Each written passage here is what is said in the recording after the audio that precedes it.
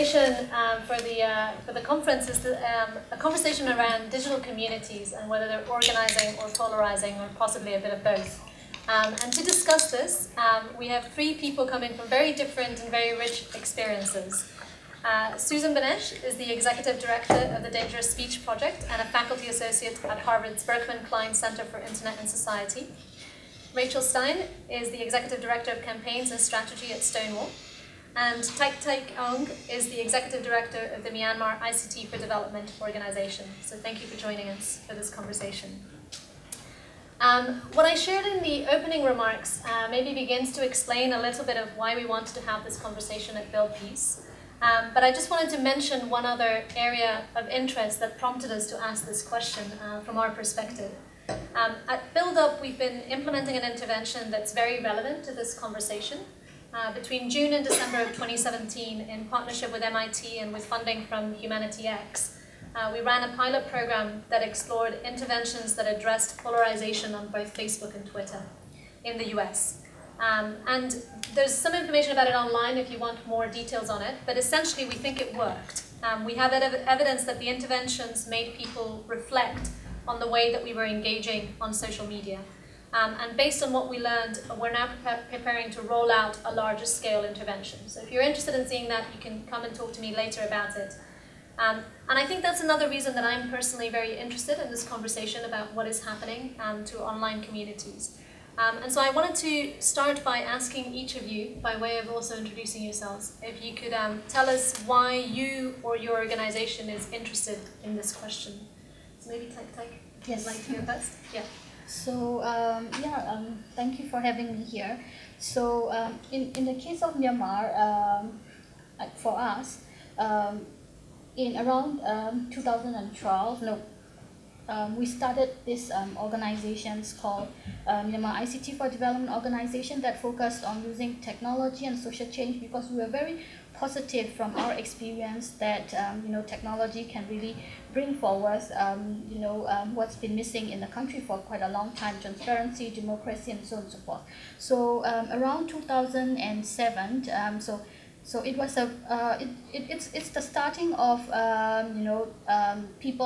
normal people using internet for the first time, and then we have this thing called the Saffron Revolution, which is quite like the 88 student uprising in Myanmar, where people try to challenge the military junta. But in 2007, people started to use the internet, and then there are very big protests that happens all around the country. But we were very positive because at that time the internet was there, and we know that it couldn't be like the history where the students were killed and the military took over. We know that it couldn't happen again because there's much more a window to the world where we can show what's happening in the country and so on and so forth. And then I think because we were bloggers at that time, we tried to blog everything that happened and then put it up online so that the whole world can see. And it kind of brought a positivity to us. Okay, internet is good. It can really bring it can really bring democracy to a country where it has been lost before. And we were positive, so we started that. But then after that, we were not very sure of that anymore because of how people in Myanmar became to use the internet, primarily in terms of promoting hate and so on and so forth. And then we thought that okay, technology, it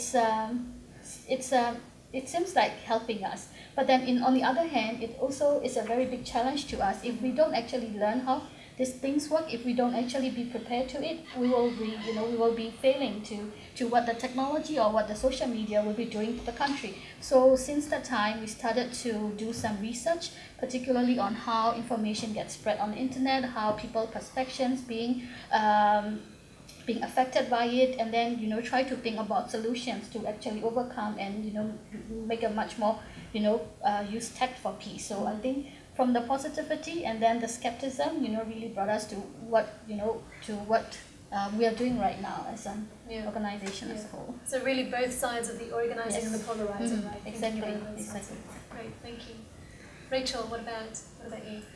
So I work for an organisation called Stonewall, which some of you may have heard of, but we're an LGBT equality organisation that works predominantly in the UK, but also increasingly across the world, with activists on the ground, with communities on the ground, with governments in the ground, but also with organisations. I think we're particularly interested in this conversation because, to the previous point, we can see the benefits of technologies from both sides. On one hand, for many LGBT people, particularly young LGBT people, digital communities are absolutely fundamental to their identities. They're often the first place where young LGBT people have ever met another LGBT person. They're the first place where they ever feel that they can be open and be themselves truly.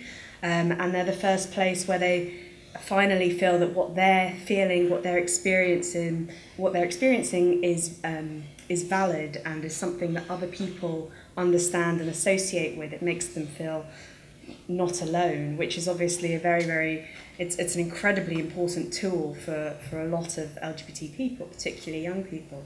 However, at the same time, it's also a space, digital spaces are also a space where that evoke a lot of homophobia, a lot of biphobia, and particularly at the moment what we're seeing, a lot of transphobia and a lot of very, very polarised debate about identity happens on the internet. So from our perspective, this sort of dichotomy between how digital communities and digital spaces can be very affirming and very positive, but also at the same time very, very isolating, is why this is a particularly important and relevant conversation for us. Yeah, wonderful. So another kind of aspect of this, like it's both the, that you can see the organising potential, but also the polarizing Absolutely. potential. Yeah. Susan.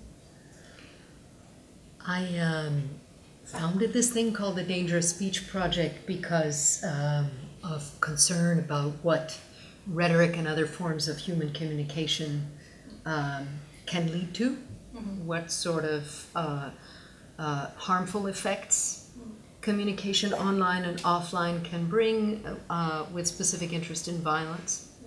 And dangerous speech, as we've defined it, is any kind of human communication that can lower normal social barriers against violence.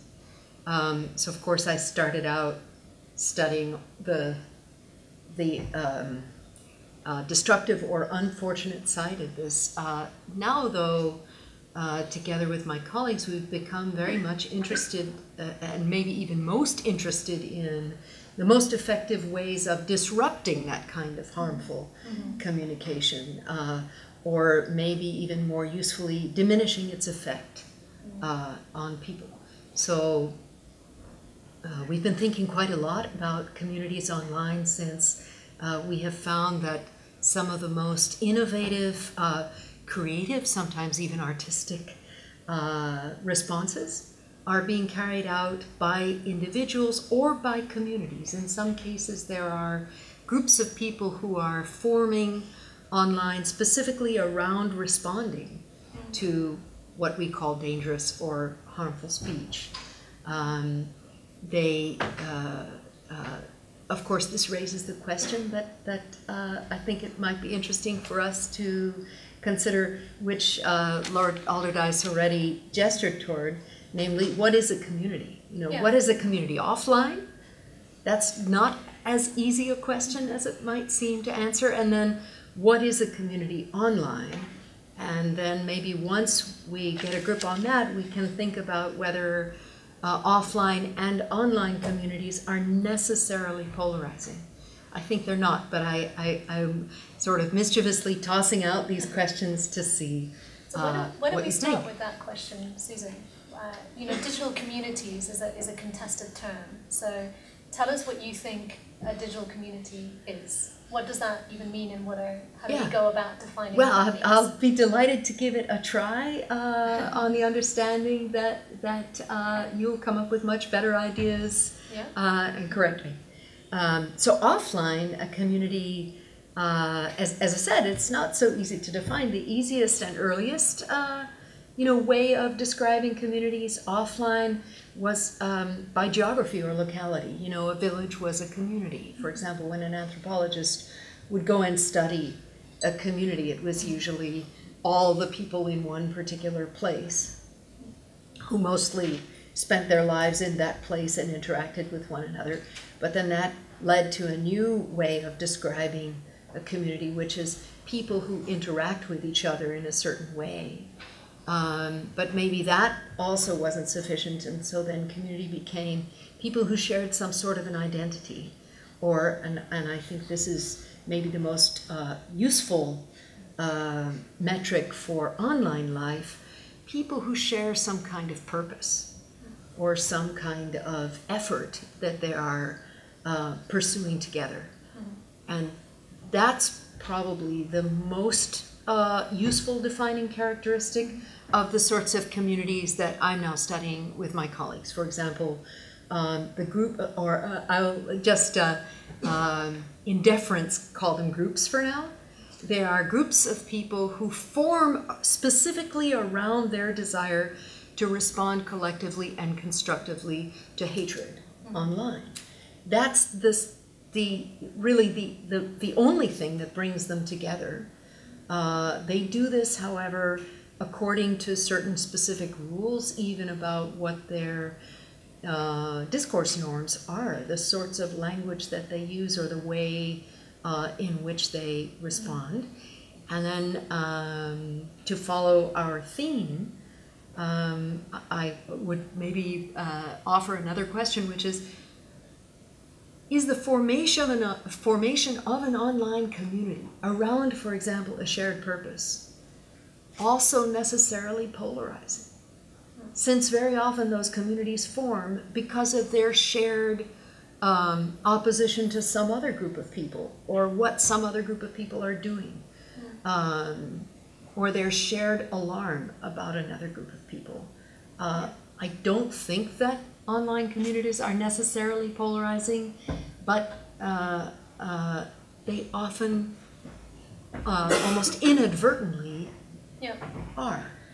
So I'm actually going to very directly point that question to Rachel, because I, unfortunately for you, know a little bit about the work that Stonewall has been doing, and so I think this is actually a very relevant question for you, right? Yeah. At the moment. Absolutely. So I would say that from recent experience at Stonewall, I would say that it is almost impossible, or we have found it almost impossible, to have nuanced conversation online. And that actually when so the very specific example that we've been working with Build Up on is about trans equality, trans people's equality, particularly in this country, because of a government consultation that's happening, or is happening at the moment. The nature of the conversation has become so polarized that it's only possible to hold two opinions, and it's only possible only one of two, you mean? Oh yes, sorry, but two opposite opinions. Exactly, I'll hold one of two possible opinions. And if you involve yourself with the conversation in either way, then you are being polarizing. And there is a lot of unity for both of these positions, but no room for nuance or middle ground, or very, very little space for middle ground to be heard without it being presumed to be polarizing. So a part of our ongoing strategy that we've been working with Helena on is how we can reach middle ground and not be perceived to be part of the polarization, but also hopefully quieten other voices, which in itself is a polarizing concept. So it's all quite, it's very, very difficult. And we've certainly seen that, you know, from our perspective, there's sort of two options. You either are involved and you are communicating and you are taking part, or seem to be taking part in a polarized debate, or you say nothing, which is just as isolating for many people. You know, as an advocacy policy organisation, is not necessarily, it's counterproductive to what we do as an organisation. So it's a challenge that we face daily. Yeah. And I think are working on but don't have solutions for as of yet. But yeah.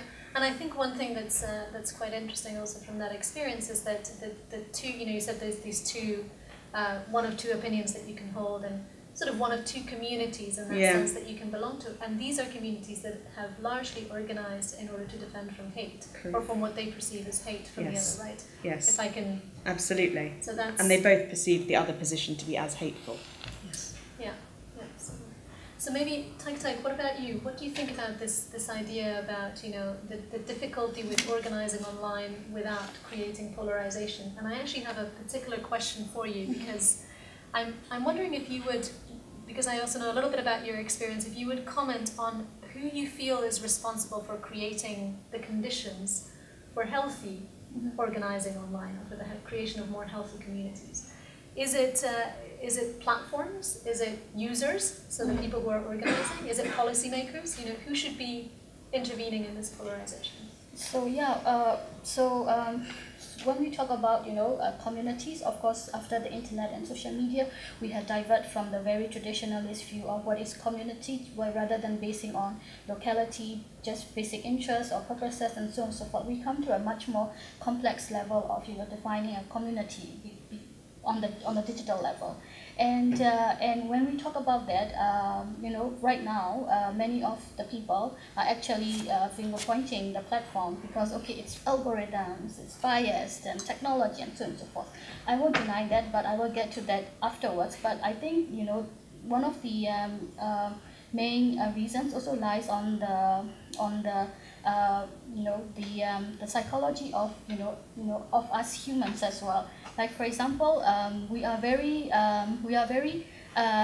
comfortable in seeking to much more views which we can actually agree on rather than which we can't agree on. So technology really is promoting, it's supporting that behavior, and with all those algorithms that they had made, because when we talk about personalization online, the personalization is the word that has been used to actually profile people and make us much more polarized to different views. So I think human behavior is also a very basic steps in that we also have to change. I think that's why personal behavior, using arts, culture, music, it's also important to make us accept to much more diversity and so on and so forth. And on the other hand, the platforms, the technology are also responsible in terms of, because algorithms are actually created by humans. Humans have biases, technologists have biases, and so I think on the other hand, the platform, although they don't it's not their sole 100% responsibility, but I think in this term they play a very big role in terms of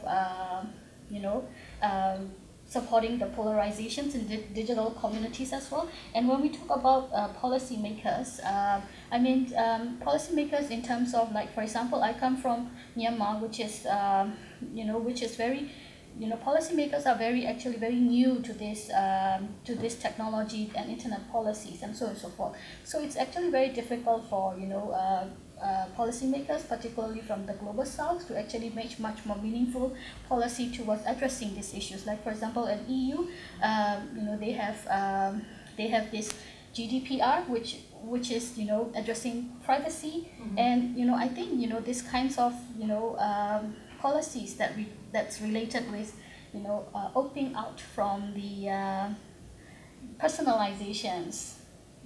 Maybe might work. To make these things much more better. So I think it's very interesting what you're saying, because you're saying in one way, the underlying human characteristics that result in a polarized debate are there. Those are the users, if you want, right? But somehow the platforms amplify that, right? Yes. And so maybe bear some responsibility, and maybe policymakers could be protecting from some of that, and are not doing so. So it's kind of like the responsibility is shared. Yes. I'm curious to hear what you think about this question as well. I agree completely with what Dida said. Yeah. And I can't improve on it much. I think that's just exactly right. That's great. I'm just +1 on that one. Yeah, I mean, Rachel, what do you think? I also agree. I don't think that it's the responsibility only of any specific group to solve, you know, the issues that we're seeing. That's impossible, and it's, you know, I think that if the issue, as you seem to be saying, is human behaviour, that's a massive thing that we obviously, that, you know, it means there's no quick fix for how this is going to be, how we can help to solve issues of polarisation in digital communities. But maybe that's natural. Maybe if it's being replicated in a offline scenario, then that's a natural. Because, like, I'm just mentioning about pre-existing bias that society have really affect on how technology works. So. Yeah. Susan. I can offer some kind of contrarian ideas about online life and communities and humans and all the ways in which we were already terrible before technology. So the first one is that you could say for human beings to hate each other is nothing new. On the contrary, although no human has ever been born hating another one, unfortunately, humans have been teaching each other to despise and fear other groups of people for as far back as we can remember. So that's not new. What is new is that a very large number of people around the world. It's funny that I said around the room, because I feel very confident in saying that all of the people in this room are already disrupting that long-standing human practice of looking down on or despising, or in particular fearing. I think fear is a much more important emotion than hatred, where all of this is concerned. So I'm going to make a daring but I think very safe bet that all of the people in this room are already escaping from that long-standing human practice. And it's not just all of you. It's safe to say tens of thousands of people around the world have already accepted the idea that that's not good. So that's quite shocking and new and different. That's one change. Second one is that online, humans are exposed to the views of very different identity groups, much more and much more often than was ever the case before.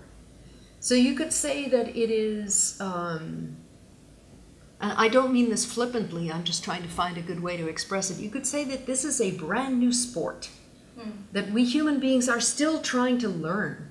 For example, for trans people to be interacting with people who don't believe that there is such a thing as a trans person. You know, offline that would have been extremely, extremely unlikely before the internet. So those conversations are tremendously conflictive, but one way to think about it is that those conversations are like some extremely extreme form of bungee jumping that we as humans are only just beginning even to attempt to do and never did before. So that's the second thing. And then third, okay, sorry, two more really fast points. The third one, we now have mountains and mountains of data, or we don't, but mostly the tech companies have gigantic mountains of data that we could imagine as, you know, gold mines, because they've got these incredible loads, L-O-D-E-S, like loads of, you know, precious things, of knowledge hidden in there on how it is that human beings can interact even across enormous gulfs of difference constructively. But we have not yet, for the most part, found the way to study that. That is something that is astonishingly new. And the last point is that generally, in response to your question, Helena, when we talk about trying to improve communication online, in general, there are only two sorts of actors discussed. One is the companies and the other is governments.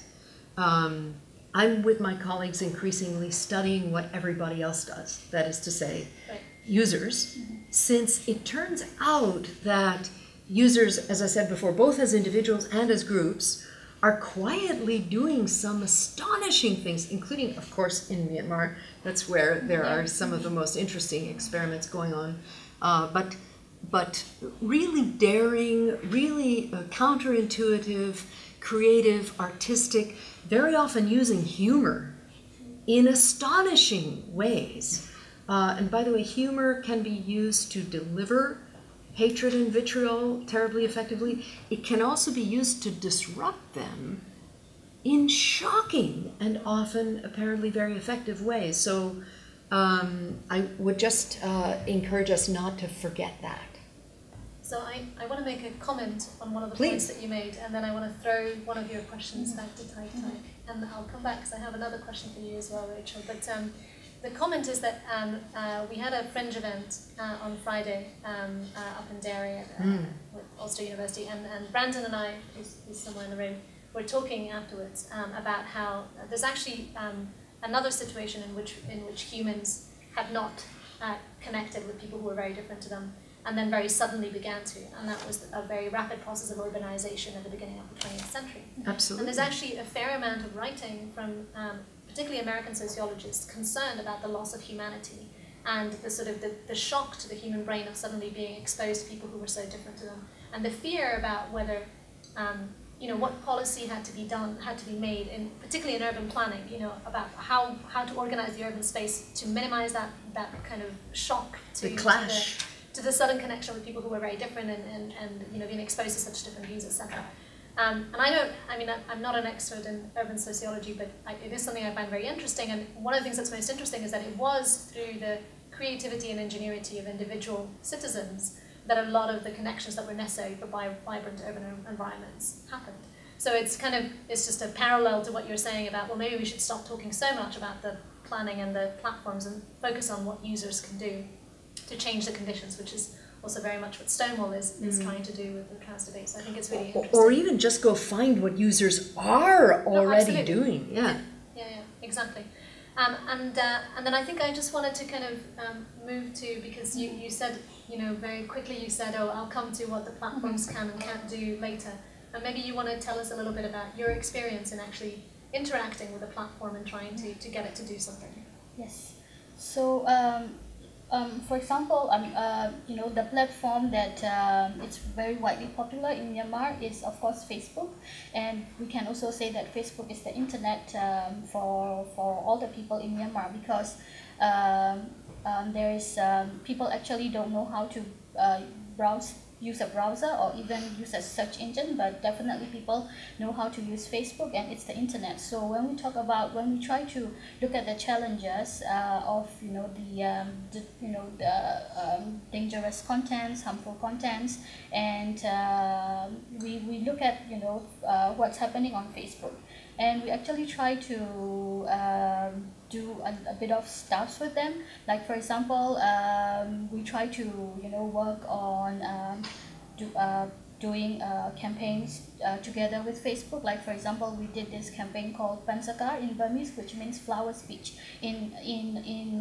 combating hate speech, we use flower speech. So we try to do those campaigns, but then on the other hand, they can only reach to a certain amount of people, and after it reaches to a certain amount of people, then it's done, because there's another different groups where we can actually reach using that platform. And then there are a lot of contents that come popping up, which is actually very dangerous, that could lead to violence and conflict and so on and so forth. So we try to flag to Facebook, okay, this is happening, what should we do with that? And since around 2014, we interact with platforms like Facebook. They try to do a much more, fixing, patching in a very short, in a short-term kind of problem solving. So we were raising this content and they delete it. We raise this content and they delete it. But I think in the long term, it's actually it's not what we were actually wanted to do. But when we think about that, Facebook isn't that their system isn't actually designed to pick up all these pieces. Because we saw a system level vulnerabilities in Facebook, and then and I think platform like Facebook could actually use this in identifying much more system level vulnerability rather than asking civil societies like us in different countries to flag contents to them. And their system level vulnerabilities, for example, one of the issues that we face is actually about duplicate contents. So when we were flagging contents in Myanmar, what people normally do is they don't really use the share button on the Facebook post. They just copy it and then they just post it as their own content. So when we're trying to combat this hateful, harmful content on Facebook, we can actually reach everything on, because it just reach to a certain level. So so when we so I think a technology platform, I think they should also look into some of these challenges that people face online. I mean, actual challenges as well. So so platforms like this. So we try to send an open letter to Mark Zuckerberg and Facebook in April this year, and well, we really wanted to address this. The main point is equity, because we wanted to because the countries that is actually having a lot of issues, primarily with violence, in the forms of social medias and content and so on and so forth, are actually countries from the global south, like Myanmar, we have Sri Lanka, we have Indonesia, we have some, so these countries actually needed, some, actually Facebook need to, look into this country, like they work in, countries like the global north. And then on the other hand, platforms also need to be transparent, because when we talk about, how Facebook is handling all these reports and hate speech and dangerous speech and so on, so forth, actually don't know how that works, how algorithm works. Although Facebook is saying that they are using AIs and algorithms and so on and so forth, but we actually don't know. We actually don't know if they're combating in a positive, effective way or not. So we actually want transparency on that aspect as well. So we sent a letter, and then they said they're working on it, and then we are watching on that. And currently that's what we are trying to do. Identify what are the system level vulnerabilities that platform has that couldn't be solved by technology, but then we can actually identify them and then make them realize about them. Can I ask you a question? Yes. How receptive do you think platforms are to change? Sorry, I know that's a really big question. Yes, I was just wondering. Well, our experience is only with Facebook for now. So, I mean, in our case, the letter that we sent around April has a lot of media coverage, but surprisingly, only the media coverage from the Western, from the Western. But we have very little coverage in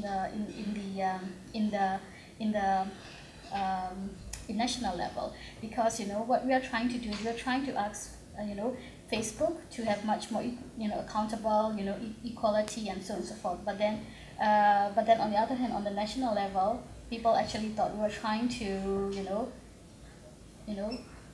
ask Facebook to provide services in the country. Right. So it's like a different level. And so Mark Zuckerberg personally responded. He sent an email, and then after that, a few weeks later, I sent a big team of Facebook people to Myanmar, including people, not only the public policy team, because we've been dealing with the public policy team for quite a long time, but people from the data team, research team, human rights team. They said they have it,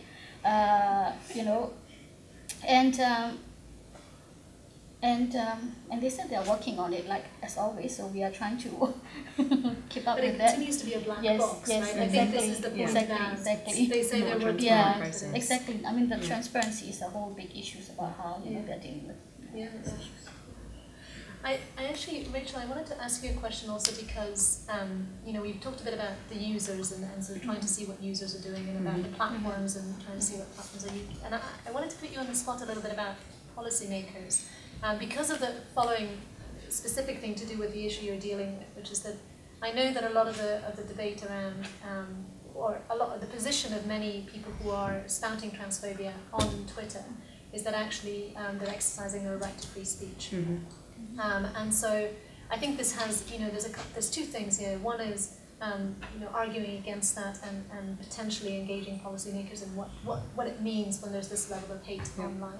And there's another one, which is, you touched on this before. You said, it's very difficult for an advocacy and campaigning organization because you kind of have to go into the fray, right? And so I'm just wondering if you could comment on both of those things. How do you engage policymakers on the hate that is online, if you can, or are they not interested? And how does it change the nature of your advocacy? Does it come up? Does it percolate your advocacy? Yes, so it certainly does, and it impacts our relationship with policymakers inevitably as well.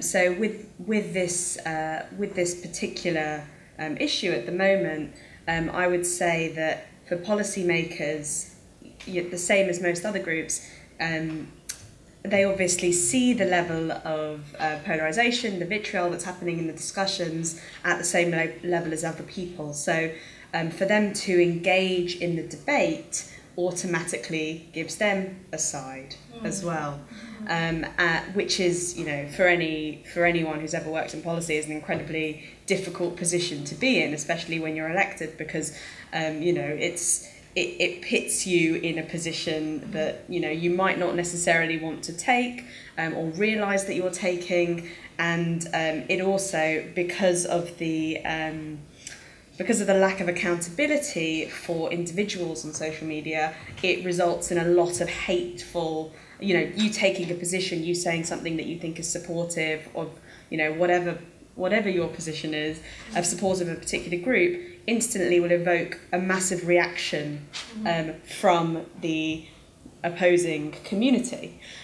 So it becomes a very, very difficult position for policymakers. And actually what we've found is that engagement on issues is, with policymakers specifically, it is almost better to do that in the old-fashioned style, face to face, and keep that offline, because it's not just digital platforms. I would say media is just as involved in this, and all kinds of traditional media. But yes, for policymakers, I think that digital, in very polarizing debates, they will find themselves, by getting involved, by engaging, they will find themselves as part of one or another digital community, which is not necessarily a place that they want to be in, which can sometimes be perceived as lack of interest or lack of caring. So it's a hard balance to strike, I would say. In relation to advocacy, and particularly as a campaigning organisation ourselves, it's an ongoing discussion that we have pretty much daily, to think about how and when and what we engage on, because as you say, it's impossible for us from a moral perspective, from a rights-based perspective, to say nothing on issues, but also we understand that sometimes just being involved in the conversation, having a strong position that we feel very comfortable with, puts us in that polarising position, and makes us, and we have recently, as an organisation, we increasingly get accused of adopting a position that is in itself polarising, which is, it's something that we're grappling with, and as you know, we're working with you to think about tactics to how we can help neutralise discussions and bring them down a notch, so that we can facilitate better conversations, and not necessarily add heat to conversations. Yeah. Can I press you on one follow-up thing, which is this issue around free speech versus hate? Yeah. Has that come up with you at all when you interact with policymakers, particularly on the the way that the debate is playing out? On and offline. So absolutely. There is free speech is, of course, something that's incredibly, it's a massive debate into itself. Where does free speech begin and hate speech start, and what's the kind of what are the parameters for that? But debate and discussion are 100% necessary, and But I think the parameters around those conversations are just as important, and determining how we engage in respectful conversations that allows people to have their views and their opinions, and recognizing that there are such a wide variety of views on, you know, every issue, and the issue that we talk about a lot particularly, but making sure that those conversations remain respectful and don't actually impact on other people's identities and, you know, their personal, you know, who they are is increasingly something that we're grappling with. Yeah.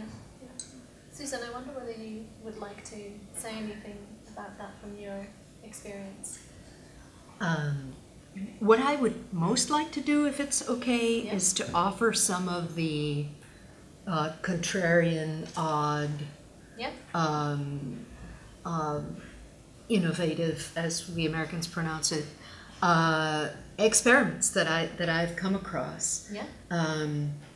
In part because I gestured to that, but also because I'd love to hear what all of you think, and maybe even what members of the audience think. There is, for example, a project that was done in Brazil after a terrible, and in response to a particularly horrible surge of racism online. After Maria Julia Coutinho, an Afro-Brazilian journalist, was appointed to a particularly visible role on the main national TV network. So an Afro-Brazilian women's rights organization, Criolla, worked together with an advertising agency to do a project they called Mirrors of Racism. And the contrarian method was this. They went and found particularly loathsome and shocking examples of racism that people had posted, mostly on Twitter or on Facebook. And instead of trying to suppress it, after all, you know, I mentioned before that usually when we talk about ways of responding to vitriol and hatred and dangerous speech online, usually we look to companies and governments. There's also only one method that overwhelmingly dominates the discussions, and that is take it down, delete it, censor it, get rid of it. So this project did exactly the opposite, what we are calling amplifying it. They literally took those vicious racist comments and made them enormous, literally printed them in huge letters on billboards, which they located in the neighborhoods where the people who had posted those comments live. So notice also that this was an interesting way of literally invading the actual community, the physical community of the people who had posted these very racist comments. And so on gigantic billboards, they posted these terribly racist comments with a slogan that was consistent in the campaign, and the slogan goes something like, virtual racism, comma, real consequences. And then they showed the profile photograph of the person who had posted the racist comment, which you would think would, of course, expose them to a dog pile, to a tremendous surge of attacks, potentially both online and offline. Because again, this was activism that moved from the online space to offline to the actual neighborhood where these people live, except that they made the very interesting decision to blur the photograph, to blur the profile photo, and it's the only campaign I know of that did this. That means that the person who posted that comment could, of course, recognize both the comment and the photograph, and that person's actual friends could probably make out, you know, recognize who it was, but not anybody else, but not strangers. That is to say, they indirectly mobilized the actual community, the true community of the people who had posted these things. And then they interviewed passers-by walking past those billboards and said, how do you feel? What does it make you, you know, think when you see these comments? And people said things like, well, we Brazilians like to think of ourselves as not racist, but this forces us to confront, you know, the racism in our society. And then the campaigners also contacted each of the people who had posted these comments and got one of them to respond. And he was then filmed in a video that you can find online even now, in which he tries to explain why he did it, and then eventually he apologizes in the course of this video. It's pretty stunning. So that's just one example of a totally contrarian, you know, different response. And there is a group. I'll just maybe very quickly mention two others. Is that okay? Yep, sure. There's one group that was started by a woman called Mina Denert in Sweden. I can't pronounce it, but the name of the group is something like, please, if you're Swedish, forgive me, something like Jägerhead, which means I am here. So she founded this group, and it is, there are tens of thousands of people in it, and they collectively, systematically respond to what they see as hatred online, and they follow certain rules to keep their discourse more civil than what they're responding to. And now there is a big group, Ich bin here, a German one, I am here, it's in Slovenia, it's in Canada, the UK. There are 9 different countries where these groups are active. And in collectively, there are more than 100,000 people taking part. So this is, I think, something like a set of online communities that really bears scrutinizing. I am wondering to what extent that's unifying and to what extent it's polarizing, which leads me to the last example, although I can't resist saying that we've collected more than 50 of these examples and are soon going to publish a paper on all of them, and you can look for that on our website. We've also found many individuals who are doing this sort of thing, and one of them is a German guy called Hasnain Kazim. He is of Pakistani origin. He writes for Der Spiegel, a very well-known German news magazine. And lots of Germans have written to him in quite unpleasant ways, demanding to know how dare he comment on things German and on Germany when he's this brown Muslim guy. So, of course, he was born in Germany, you know, German is his native language, he's German. And then they say, passport is not enough for you to be a real German. And he's had lots of different dialogues with people. He has made it his practice to respond, often with humor. For example, in one case, he said to a guy who was writing to him from a little village in southern Germany, Hasnain said, well, I would actually like to go and visit you in your little village so that I can come and actually experience what real, true, proper German life is like. And the guy said, oh, I'm not sure that would be a very good idea. And then Hasnain said, no, it's a great idea. And, you know, as you know, since I'm Muslim, I have lots of wives and, you know, many cousins, and we'll be coming in a bus. We'll be 40 or 50 people, you know. And the guy said, oh, I definitely won't be home. And this went on. And then somebody else suggested also that passport is not enough. You have to do other things to be a real German. So Hasnain has recorded a video of himself playing on a traditional little German flute, the German national anthem, and various other things. And, you know, many of them are funny, but then there's also an extraordinary interview in which he says, I am trying to make the case that you can be a real German, even if you're not blonde and blue-eyed, even if you look like me, even if you are Muslim. And so I, of course, this bears systematic study. But he's now published an extraordinary book with lots of these actual examples of his dialogues with people. From reading them, it does seem that he is diminishing polarization in at least some cases. You know, he is making the case. Yeah. So I think it's very interesting, these examples that you share, and that you've collected all of these, and it's quite a hopeful note to think about the ways in which we can begin to engage to shift towards less polarization. I can't help but think about the work that Stonewall is doing as well. And they won't make your paper because it's published and it's coming out soon. But they're also you never know. Let's talk. But they're also thinking about what exactly are the tactics that we can use to systematically try to have a more human, more connected experience online. And I know Mido has also thought about different ways to encourage people to kind of consume media in ways that are less polarizing, right? To think about how things spread and how fake news spreads, etc. So I think there's definitely a lot of kind of hope in all of these things.